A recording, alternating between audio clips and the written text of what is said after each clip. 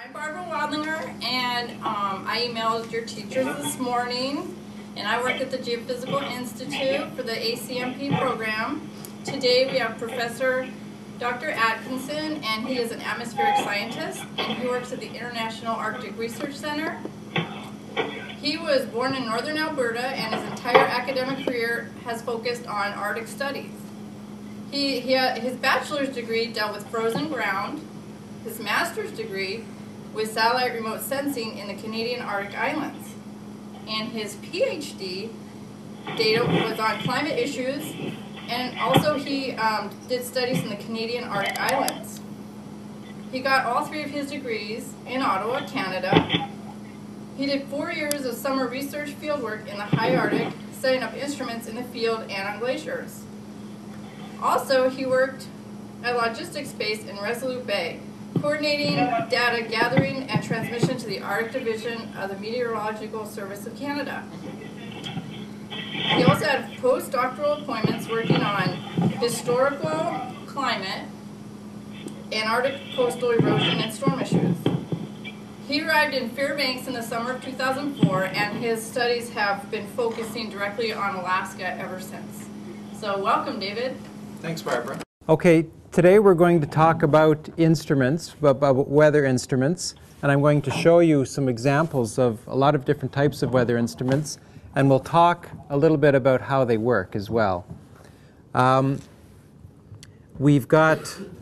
are lots of different things that we measure in the atmosphere, but some of the ones that you're probably most familiar with are temperature, the wind speed, humidity, which is how much water there is in the air, atmospheric pressure, so that's the high and low pressure systems, precipitation, so how much it rains or snows, and then we'll look at another type of instrument that lets us gather this type of information up in the atmosphere.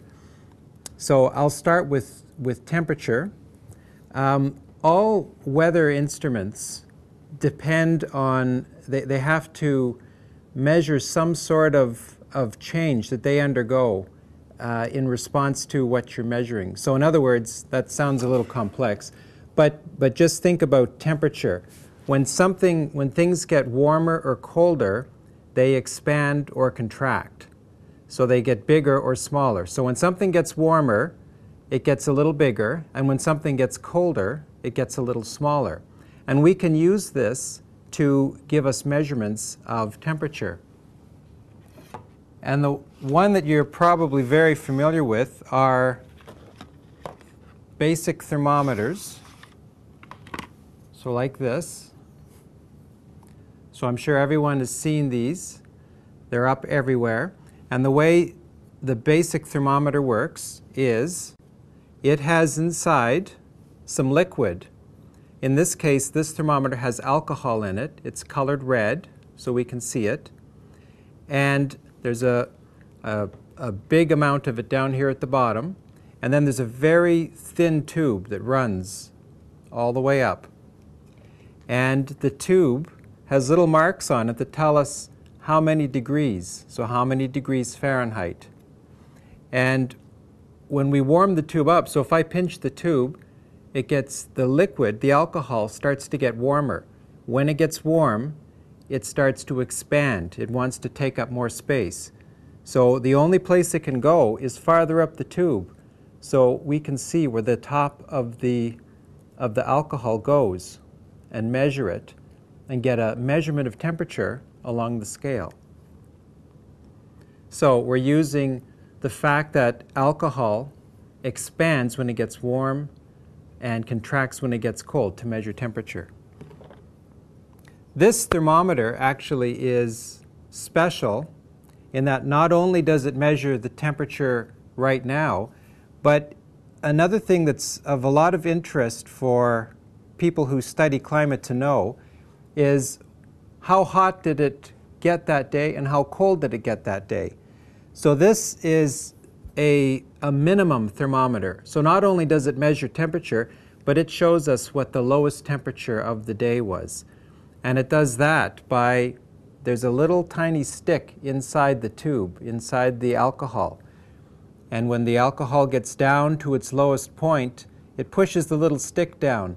But then, when the alcohol starts to rise again, the stick stays in place. So we can look the next morning and see how cold it got that night by where the stick is. And then you just tip it, like I was doing, to move the stick back up. So that's a minimum thermometer. The other type of thermometer you're probably familiar with has silver stuff in it, and that's liquid mercury. So that's not used as much now because mercury is, it's kind of a dangerous substance. So we try not to use it. The reason it's in this thermometer is this is another special type of thermometer called a maximum thermometer. And in this case, as it gets warmer, the mercury expands and it starts moving up the tube. But then when it gets colder, the mercury starts to contract, gets smaller, back and runs back down into this little holder place for it. But it leaves the rest of the mercury up where it was at the top. And then you can look at it later on in the day and see how warm it got. So that's a maximum thermometer. So knowing the maximum and minimum temperatures is an important thing. So expansion and contraction of liquid is one way to measure thermometer, and it's how people have done it for a very long time. Recently, in the last few decades or so, new ways to measure temperature have been developed, and a lot of these depend on electricity. So people discovered that if you take two different types of metals and attach them to each other, that they can conduct electricity, just a little tiny bit. But if you have an instrument that's sensitive enough to measure that voltage, you can figure out what the temperature is, because the amount of electricity they generate varies according to how warm they are. Another way to do it is to take two pieces of metal, put them together, and then put a small voltage through it. And that voltage will change depending on the temperature. And here's an example of one of those.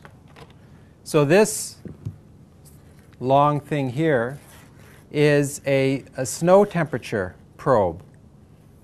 So if you take it and stick it into a snowbank, there's one of these wire thermometers at the end of it, and you can measure the temperature down inside the snow. So you can measure it at different depths down into the snow until you hit the ground. And then the temperature is recorded.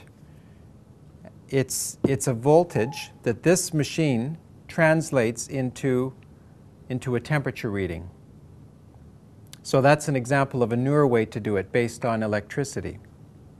And this thing is interesting as well.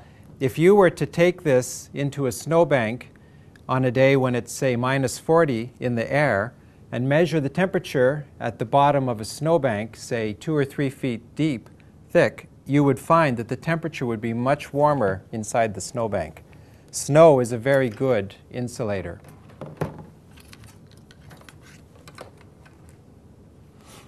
Okay, so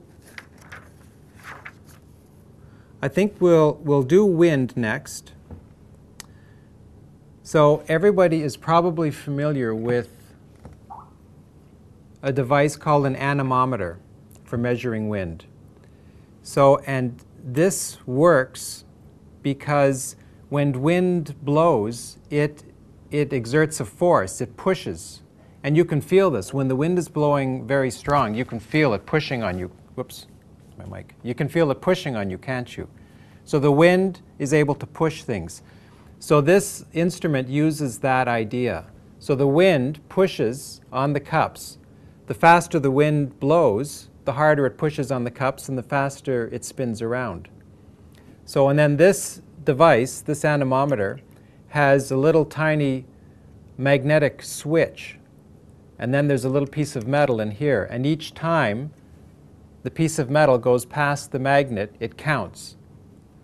And then it simply adds up how many counts it made over a minute, and that's the wind speed. So the more counts, the faster the wind speed. And then this has little hookups where a wire goes, and this goes into a machine like this, like I showed you earlier for the temperature, and it will record, it turns the electrical counts into wind speed. Along the same line is a wind vane, because you usually want to know where the wind is blowing from, so the wind vane will tell you that, and it's got the same sort of setup. So it has a little electrical device in here that knows which way it's pointing. It sends the signal through wires, and then the machine at the other end is able to turn that into a direction, north, south, whatever the wind is blowing from.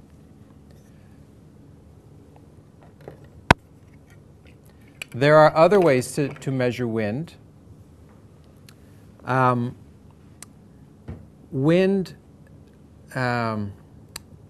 The speed of wind, as air moves faster, the speed of sound can change a little bit. I know that sounds a little strange, but we can use that principle with a different type of anemometer. So this device here is also a wind measuring device. But this it doesn't use the force of the wind. It doesn't use the strength of the wind's ability to push. This machine sends little sound signals between these posts. And the wind changes the speed that the sound moves between the little points. And then there's a little computer in here that is able to figure out from the change in the sound how fast the wind is going and what direction it's coming from. But this has no moving parts. So as you can see, this has little moving parts, and sometimes that can be a problem, because if you know bearings from a car or from a generator or something, bearings can wear out, and then it gets stiff and stops moving. This doesn't have any bearings to wear out.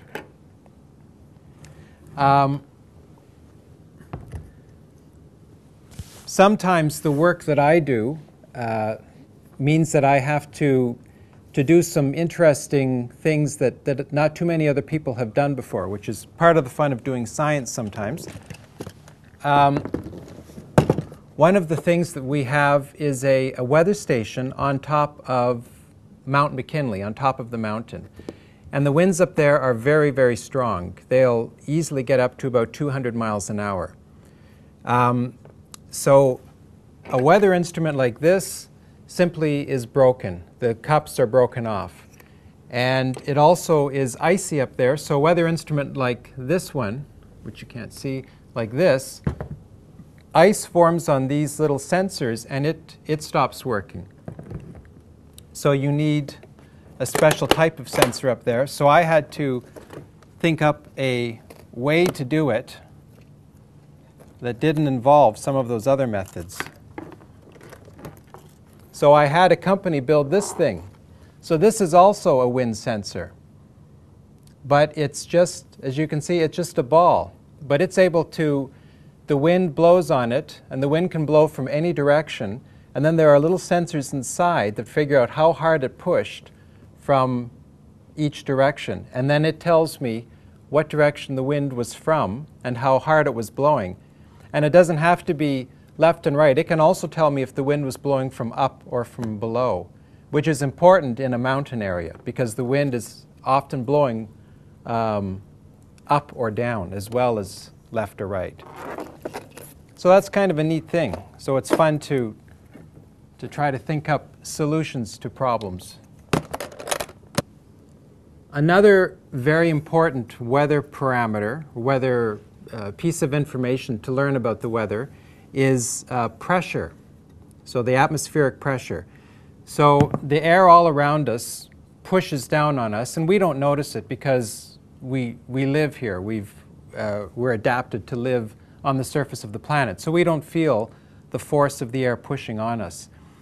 But the force of the air pressure changes, and these changes are part of changes in the weather.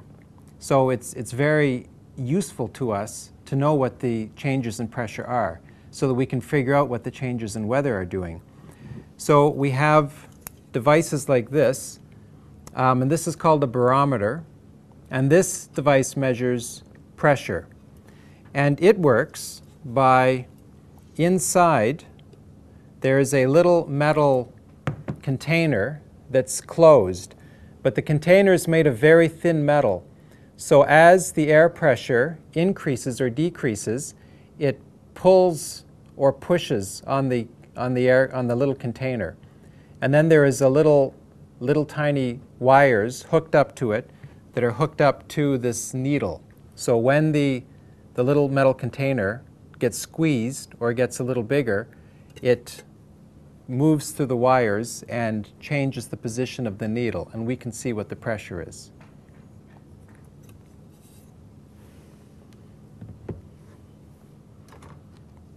Here's a very small one of the same thing. Another interesting thing about pressure is that the higher you go, the less the pressure is. So you can actually use pressure if you're climbing a mountain. You can use a device like this. You can use a barometer, not to tell you the pressure, but to tell you how high you go, because pressure decreases with height. So that's called an altimeter.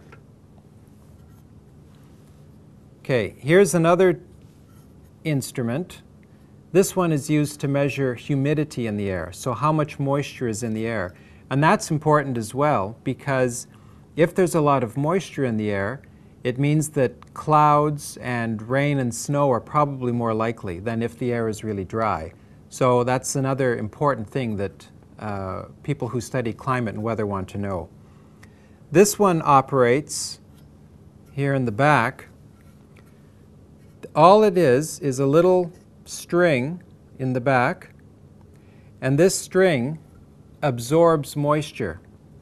And the more moisture it absorbs, the looser it gets. It stretches out a little bit. And that's hooked up to this little pulley and this little tiny lever and pulley setup that hooks it into the needle. So as that little string stretches and gets smaller, depending on how much water it's absorbing, the needle changes position. So in many cases, a lot of weather instruments are based on fairly simple properties of materials. They expand, they contract when they get warm or cold. They absorb moisture and they get bigger or smaller. So we can use these properties to gain a lot of information about the weather.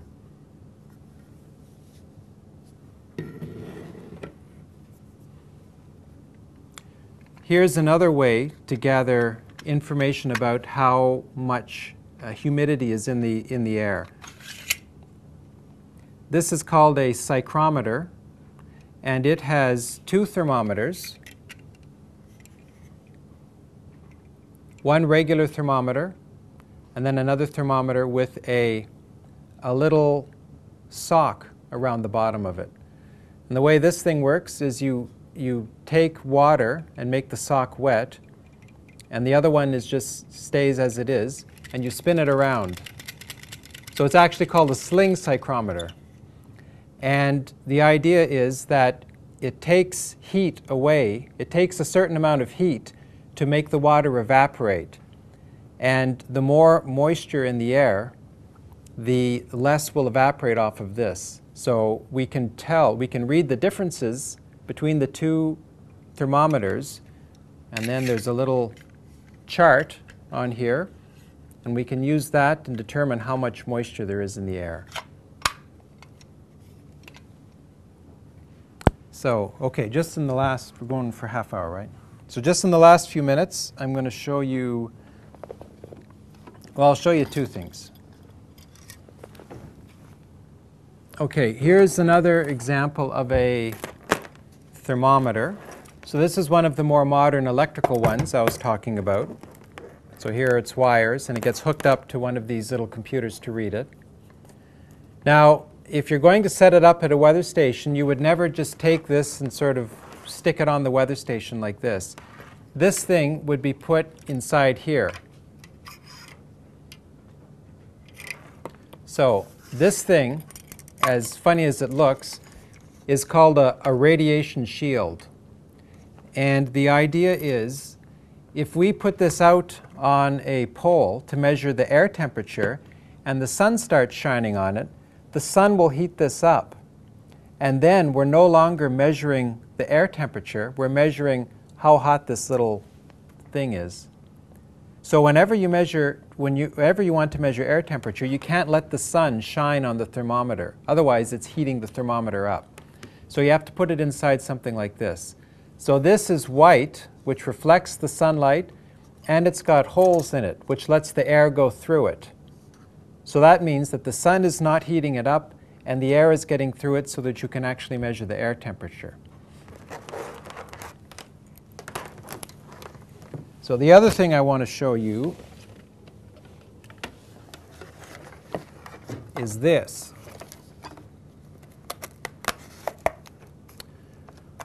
Something else that's very important for weather and climate is to know what the temperature is, what the winds are, what the pressure is, not just at the surface, but up in the atmosphere as well. So we need to somehow get weather instruments up into the atmosphere. This is how the Weather Service does it. This thing is called a radiosonde, and it's attached to a balloon. And twice a day, all over the world, these things are launched from stations that, whose job it is to do nothing but launch these balloons. So they fill up a balloon, they tie this thing to it, and they come out and they let it go. And these will go very high. They'll go about 20 miles up into the atmosphere, and then the balloon eventually pops, and then they fall back down.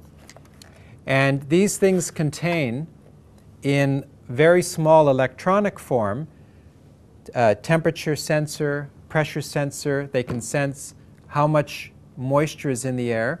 And the winds are determined by watching it from the ground and seeing how far it moves off course. So if it rises straight up, you know the wind is 0 all the way up. But it never does that, so it's always being moved. And watching it and seeing how far it moves, how quickly it moves, what direction it moves, that tells you what the winds are at different heights up in the atmosphere. This thing has a little battery, and it also has a transmitter. So this is a transmitter. So it's sending information about the temperature, about the humidity, back down to a receiver, all the while it's going up. So, and there aren't as many stations that do this, gather this type of information as there are ones at the surface. But there are lots of them, and all over the world, twice a day, these are gathered. Welcome back, everyone. We're going to take your questions. I'm going to ask one question first. It's from Shishmaref, and the students there wanted to know how they get accurate wind speed readings with weather balloons using that equipment. When the balloons are launched, there are two ways to do it. The way that it used to be done is they would track the balloon with something called a theodolite. So they would watch it through this little tiny telescope, and the telescope has very precise marks on it that show exactly how high and exactly how far, how far around they were going. So they could use that and then figure out, using a little bit of math, a little bit of trigonometry, and figure out exactly where the balloon was.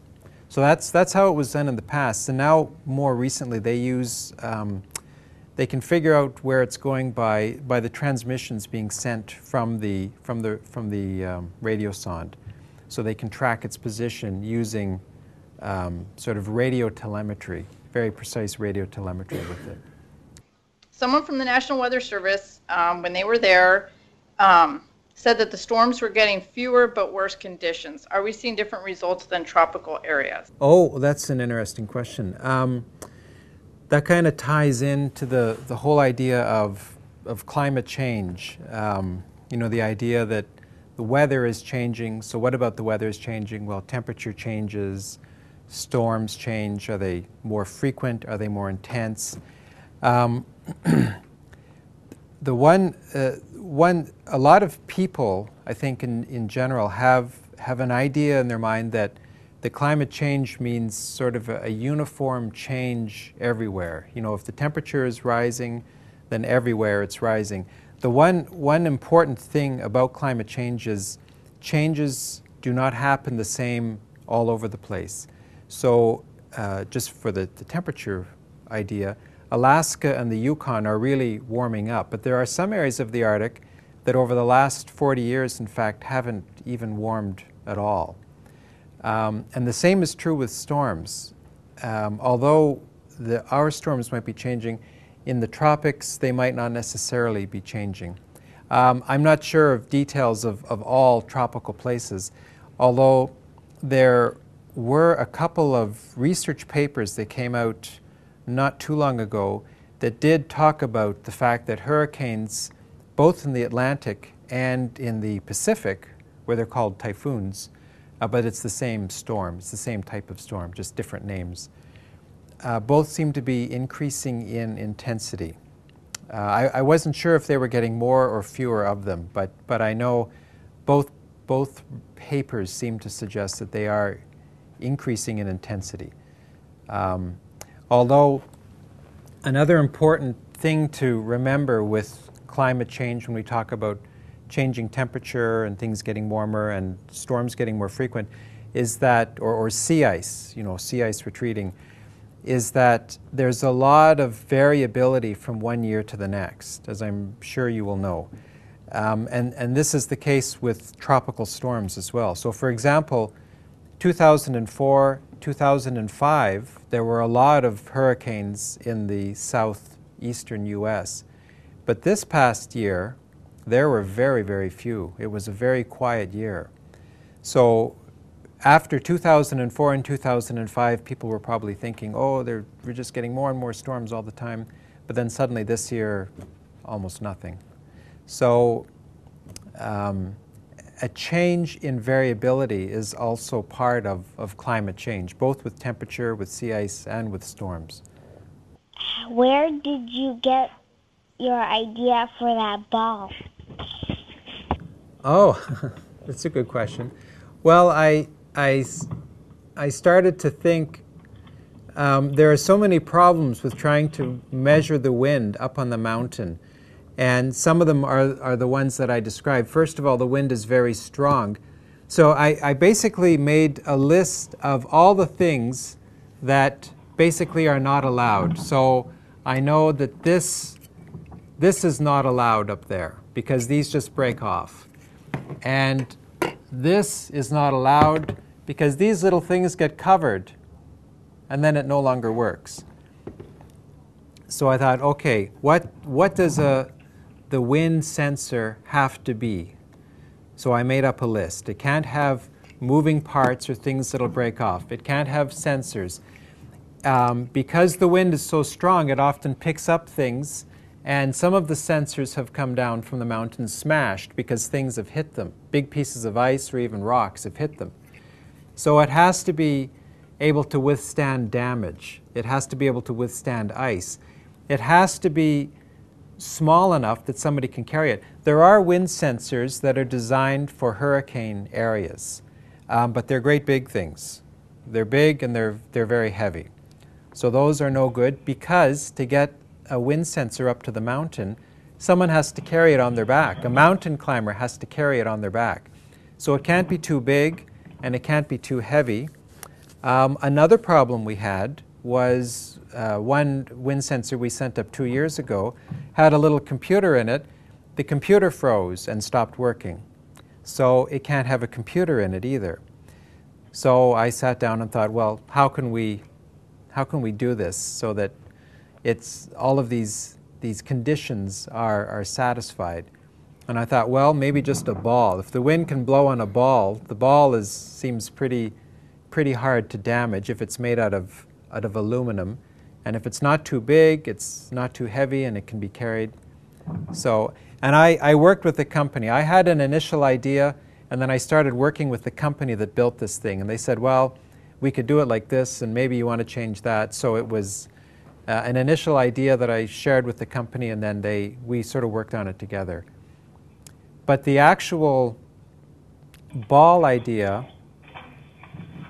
I think I got that from, I saw a sensor that goes into the ocean, and it had a similar type of arrangement, and I thought maybe this can be used for the mountain. So that's kind of where it came about. Questions, if you could mute your mic. How long have I had it? I got it just about 2 months ago. It's brand new. So, and it's the only one around. Do you get the boxes back from the balloons? Ah, that's a good question. In fact, on the box it says mailing instructions. And here, notice to finder. It says, this instrument is the property of the United States government, NOAA, National Weather Service. Some people, they put this message on here because some people get scared when they find these things. They see this, and unless you know what it is, it's hard to know what it is. They say, oh, what, is this some scary thing that's being, sent by an enemy, or maybe it came from spaceships, they dropped it, or they don't know what it is. So some people get quite upset when they find these things. So the Weather Service is careful to put a message on them saying it's just to measure weather. It says this weather instrument is known as a radiosonde, was released to measure temperature, pressure, and humidity, and so on. If found in the United States, mail at any post office or hand to your local rural carrier. So yes, these things do make it back to Earth. And in fact, I've found several of them in the high Arctic. They've been smashed, or I've found ones that have been there for years and years and years. But just a few months ago, one of the professors in my department found one in a tree just as he was driving along a road here in Fairbanks. So it hadn't gotten very far up into the air, and it had come down. And the newer ones do have a little parachute that they'll deploy. So we saw some red in the tree and went over and climbed out of his car and climbed into the tree and got it, and was quite proud that he'd found this thing. So you can find them, yes. Did it ever hit anybody on the head? I don't know, actually. I've never heard if they have or if they haven't. I don't know. How big are the balloons? How big are the balloons? The balloons are actually really big. They start out, they don't fill them right up, because another thing that happens when remember I said with this little tiny pressure sensor that you can put in your pocket and carry up the side of a mountain to measure your altitude. You can measure your altitude because pressure decreases as you go up. Well, when if you were to take a balloon and fill up a balloon to a certain size, and then if you were to take that balloon in an airplane, you would find that the balloon would get bigger, because the amount of air inside the balloon stays the same, and it pushes against the walls of the balloon, and the air outside the balloon pushes back on the walls of the balloon. Well, if you take it up and there's less air outside, the air on the inside of the balloon is able to push harder, or there's now less pushing back, and it gets bigger. So the radiosonde balloon is filled up partially, and it's released, and as it rises, it gets bigger and bigger and bigger, and the balloons end up about 300 feet across before they pop. So they get very big. So if you can imagine, basically a football field. So that's how big around they are. They get quite big, and then they pop. I'm surprised people don't see them more often, but. What's the name of the silver ball? Oh, it's a 3-axis thrust anemometer. It's a pretty dry name, but it's not so much a name as a description of what it does. So it measures wind in 3 dimensions, sort of left, right, front, back, and up, down, and it measures by thrust, by something pushing. So one of the Ken Stank students wants to know what the favorite part of your work is. Actually, I like telling people about science a lot, because many people have lots of questions, and it can be hard to learn things about it. So I like doing this, and I go into the schools in Fairbanks a lot too. I go into the high school and I go into the elementary schools where my kids are in school, and I talk to them about weather. I also talk to them about the stars, because I have a big telescope and I used to do a lot of work in astronomy. So I talk about stars and the weather. But I think that's a fun thing. I also like the fact that the work that I do is able to help people fairly directly. So work at the coast, coastal erosion and coastal storms are a big problem, of course, because you live right in that area. So I'm glad that the work I can do can help people try to cope with these things a little bit better. So that's a nice thing for me.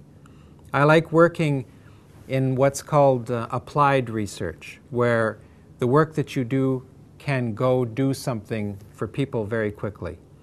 He'd also like to know, a student over there in Shishmaref would like to know what your current work focus is. Most of my focus now is with storms and coastal erosion, both in Alaska. Most of it's focusing on the west coast of Alaska, but I'm also involved with another big project that deals with the same type of problems and questions in the whole circumpolar Arctic. So over in Russia and in Canada, there's also very severe erosion problems throughout northern Russia, and in northern Canada, in the village of Tuktoyaktuk, they have some severe erosion problems. And of course, there are companies that want to build oil wells and so on, and they have to think about this problem as well. Are you going to be famous for that silver ball? No. No, it's pretty expensive, and so very few. For example, it wouldn't be something that you would install on the school, and it's really pretty specialized. You know, if someone wants to measure wind, in most cases, the regular type of anemometer, of wind sensor will work. This one is for very specialized situations where you've got strong winds and a lot of icing and things flying around, and very remote places where people don't visit very often, and you can't even get a helicopter up there and that kind of thing. So it's the fact that it just won't be used by that many people will mean that not many people will know about it. So no, I don't think I'll be famous. So you won't see them sold in the store. What is the instrument called that measures humidity? Actually, there are two. This one, the one that looks like you use at a party, is a psychrometer, and this one is a hygrometer. And meter just means to measure. So they're all meter, meter, meter. A lot of these words come from Greek and Latin, so that's why they don't. I mean, if we could suddenly name it now, we might call it a water meter or something like that, which would be easier on English-speaking ears at least. But however, how long have you worked? Well, this says with the GI, but you also work with IARC. That's Geophysical Institute and International Arctic Research Center. And where did you work before? I came to Fairbanks and joined the UAF, basically, joined IARC in the summer of 2004. Before that, I was at a place called Bedford Institute of Oceanography, which is in Halifax, which is on the east coast of Canada. So quite a fair ways, probably. It took us 20 days to drive up. We were enjoying the scenery, so we could have gone faster, I suppose. But it's about 6,000 miles. And there, I was actually, even though that's in Halifax, which is not really, if you look on a map, it doesn't seem that far north. We actually had sea ice forming in the harbor. Now, we didn't get lots of sea ice like you get in Kotzebue and Norton Sound and whatnot. But we still had sea ice forming, so, and the issues I was dealing with there were coastal erosion issues, because that's where the Canadian federal government bases its Arctic coastal research people. Why, I'm not sure, but that's where they were. So that's where I was working. That's where I started to work on these issues. Thank you very much. Oh, you're welcome.